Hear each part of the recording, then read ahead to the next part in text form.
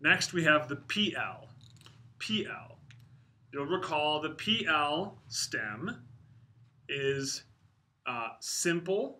Not simple. The Pi'el stem is intensive and active. Okay? So the voice is active and the action is intensive. Have our root here again, Kof Tate Lamed, following along. We're at the bottom of page 86 here.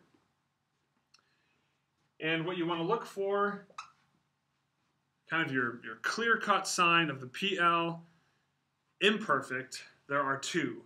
The first will be a shiva under the prefix.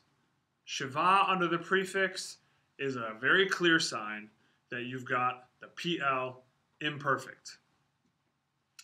And the second is the sign, the consistent sign of all of the intensive forms. If you'll recall from our flannel board diagram of the 7 stems, that middle column is all of the intensive forms.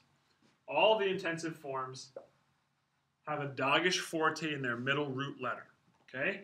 So shiva under the prefix, dagesh forte in the middle root letter, you've got a Pi'el. And the rest of the form is kametz and sere.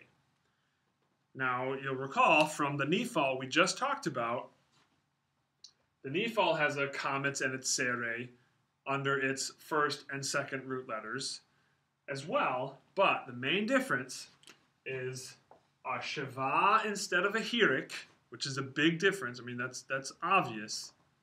And also a dagesh forte in the middle root letter as opposed to a dagesh forte in the initial root letter. Okay, so Pi'el, dagesh forte in the middle, doubled, that doubled dagesh in the middle, and a shiva under the prefix. E-a-e. E-a-e. Another way you could think of it is that even the pronunciation of the Pi'el imperfect has within it a kind of intensity in that the pronunciation is a sort of crescendo, beginning with a very, very small vowel, the shiva, and building to a long tsere, e-a-e, e-a-e, yekatel, yekatel, right? You can hear that a little bit, maybe it's subtle.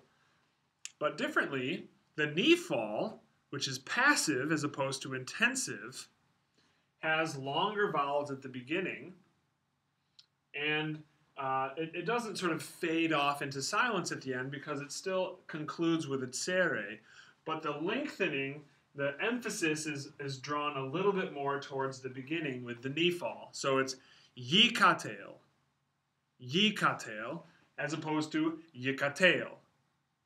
If that's helpful, you can remember it. If not, then you can forget it. It's not that big of a deal. But that's the Pi'el, okay? Shiva under the prefix, dagesh forte in the middle root letter.